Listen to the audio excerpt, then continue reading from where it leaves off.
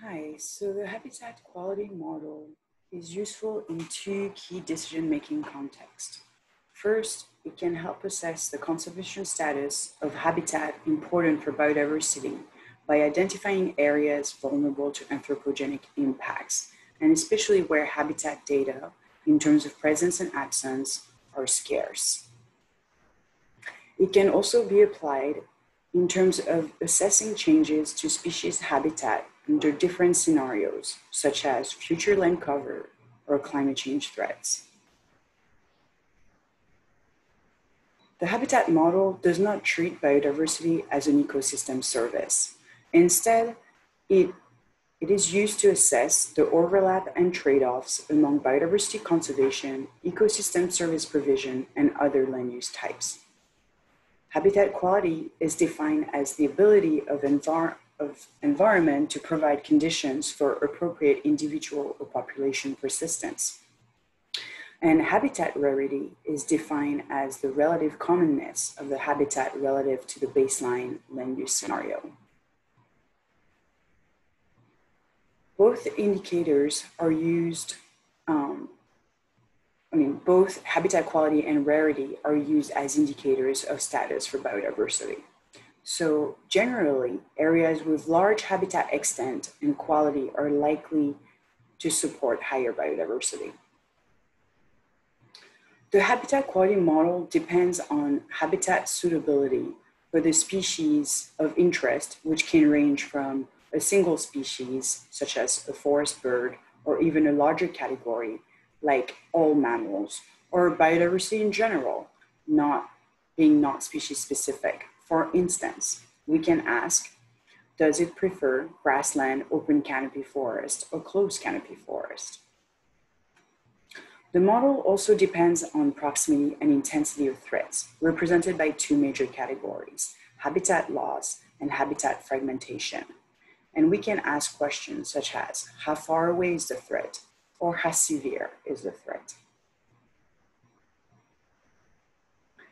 So habitat threats and degradation depends on the distance between the habitat and the threat. For instance, are cities, as well as the relative weight of the threats. For instance, are cities more damaging than roads? Sensitivity of the habitat to the threats, such as, is the forest more sensitive to road than grassland? Or how quickly the impact decays over a distance. Here's the model can choose between linear or exponential relationships. And lastly, we can also account for accessibility or protection status, where the habitat types that are more protected are less likely to get degraded by illegal harvesting or hunting. But this does not help treat threats such like pollution, which can transcend boundaries. So this is a simple overview of how the model works. Let's say we have a bird species and they live in a forested area that we designate in the model as habitat using the land use cover map. Then we have non-habitat in the landscape, such as agriculture, as well as threats such as roads and cities where people can come in and affect the habitat. And these threats can be linear or exponential by nature. So, and we can also have national protected areas that can help lessen those impacts. And using the habitat degradation map, we can derive this habitat quality map. We can also apply the model to look at rarer habitats, which are usually targeted for conservation, since they're more likely to disappear entirely, along with the species and the processes in them.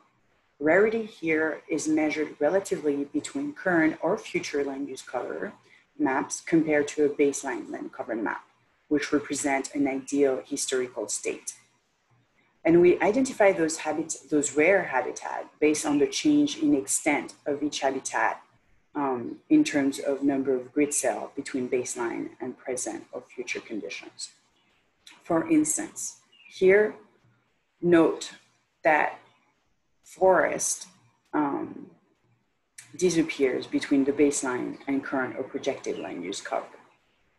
If we want to look for habitats with a high rarity score, here we see that most of the wetland disappears between the two land use cover maps. So since it is more rare and seems to be disappearing, we probably want to protect that habitat. In general, habitats that are rare on both baseline and current or projected land use cover maps are likely more stable. Here is an overview of the input data needs to run the model.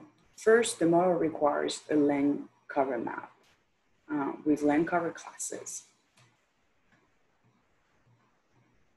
A sensitivity table will also be used for each land cover class. Threat raster maps, which are usually in GeoTIFF formats and are used and must be represented on the same scale and metric. For instance, presence absence, or kilometers, or density. And the threat information is stored in a table, including their spatial impact and their weights. Optionally, the model can also incorporate a baseline land cover map, which would represent an ideal state or historical state of the landscape. It can also incorporate a future land cover map to look at projected changes across the landscape and how those would impact the habitat. And it can also incorporate an accessibility or protected area map, which basically tells us where legal protections is currently happening or physical barriers due to elevation, which can hinder threats impact. The sensitivity table, the threat table, and the accessibility map are all scored between 0 and 1, and I'm going to explain how. So we assign values between 0 and 1 because it is a relative ranking model. We do not quantify anything. So for suitability, 0 means that the species does not like to live in this habitat, while 1 means that it is its preferred location. For sensitivity, 0 means the habitat is not sensitive at all to the threat, while 1 means that it is very sensitive. For access, 0 means inaccessibility, meaning that it's fully protected. People cannot enter the area. And 1 means that it is not protected and open for everyone. For threat, 0 means low impact on habitat, while 1 means very high impact on the habitat. So now looking at the structure of the workspace. So create a folder for the model, and the input folder must be nested within that larger folder. And then within the input folder, we need to create another folder for the threat rasters, where all the rasters need to be stored together in that folder. And note that at the end of each threat raster names, we include an underscore C to represent the current threat status and an underscore F for future threat status. Each threat names needs to also be under 8 characters. So taking a deeper dive in the different input data for the model, the land use cover map is a GeoTIFF raster where each value corresponds to a land cover class and need to match the sensitivity table. The sensitivity table represent the land use land cover code, which match the land cover map. So those two inputs are connected through that code. It helps us also define which land cover class is classified as habitat or non-habitat. 0 being used for not a habitat and 1 being used for habitats. And then we have the threats, which can be 1, 2, 3, depends on the study area or the question at hand. And each threat names must have a L underscore at the beginning of the name. That has no implication for the model, but it is a relic from older model programming. All you need to know is that it needs to be included for the model to run. If we look at the weights, the sensitivity values under each threat, we notice that those values basically represent the relative sensitivity of each habitat to each thread. So again, thinking of the relative ranking, 1 being highly sensitive and 0 being not sensitive at all. It is also important to note that all the threads names must match the names of the thread maps in that nested folder. Then we have the thread table, which helps us list the threads, their weights, and their spatial impact. The thread names must match the maps of the threads, like as I just mentioned. And the table also include a max distance, which is how far can that thread impact the habitat. And these must be expressed in kilometers. If you use meters, the model will spin for a very long time, and because the model will assume that those values are kilometers.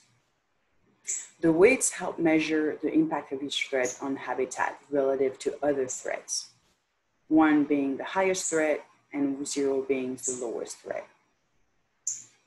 And the decay column indicates the spatial impact of the thread. Is it either linear or exponential, and can help indicate how quickly the thread decays over space until it reaches its max distance. The threads maps are rasters representing presence, absence of the thread. For instance, here shown with presence of urban area or not, same thing for roads and railways, or it can also represent density of threads such as nightlight or herders, which can be expressed in kilometers or density. And note in terms of GIS structure that all the node data in these rasters must be coded as 0. And all these rasters must be placed in the same folder nested in the input folder. You do not manually enter each raster in the model.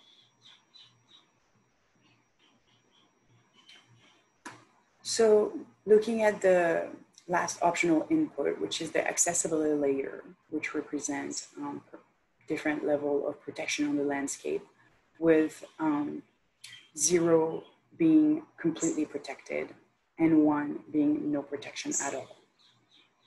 And also note that all the non-defined areas are automatically treated as open, meaning assigning a 1 value in the model.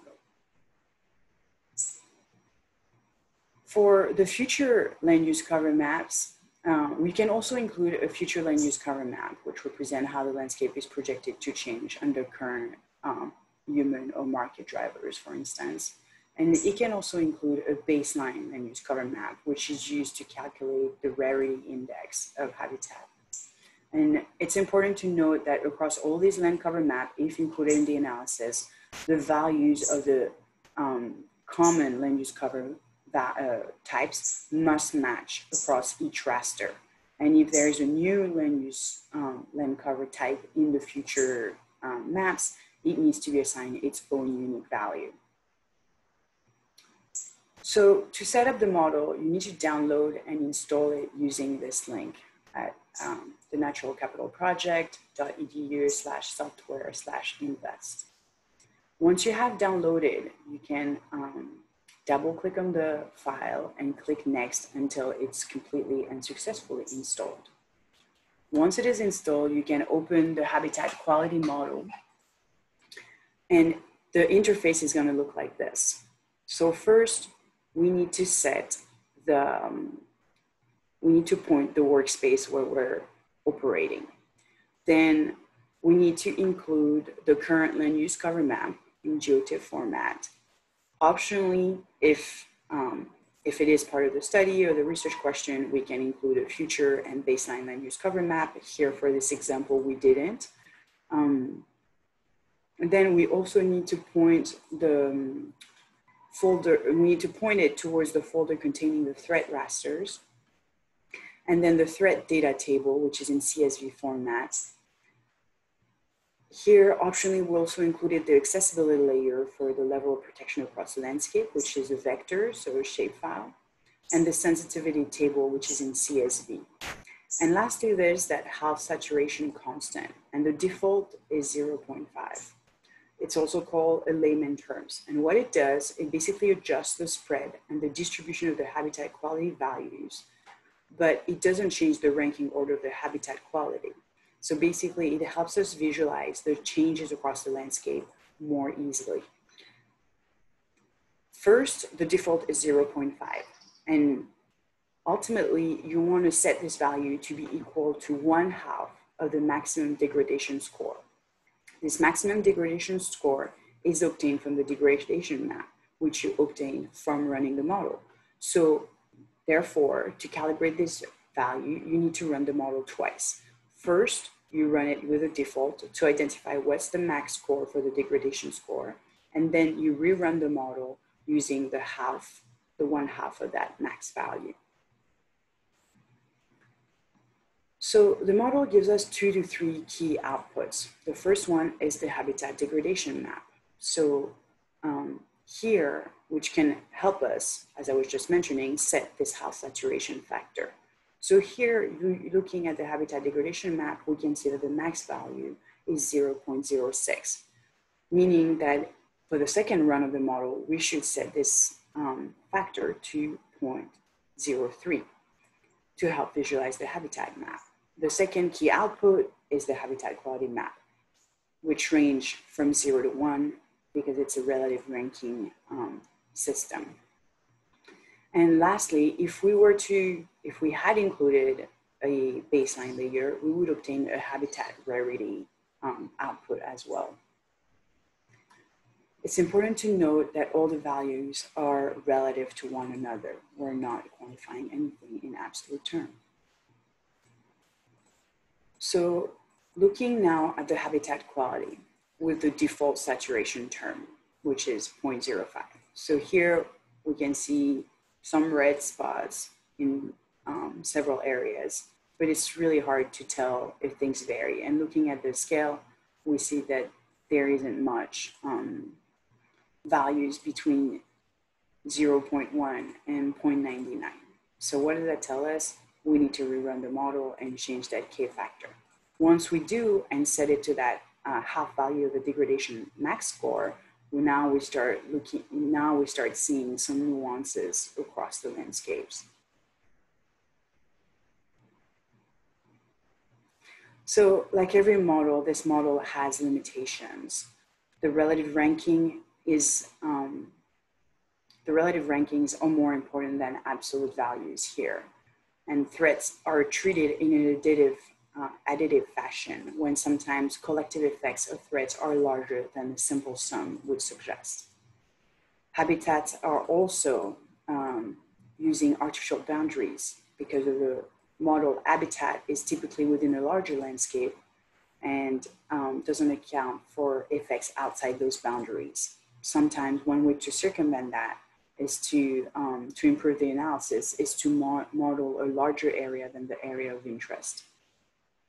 It also does not consider patch size and connectivity when we know that small or isolated patches may not actually be suitable for species like large mammals. And feel free to contact us if you have questions or meet me during my office hours. Thank you.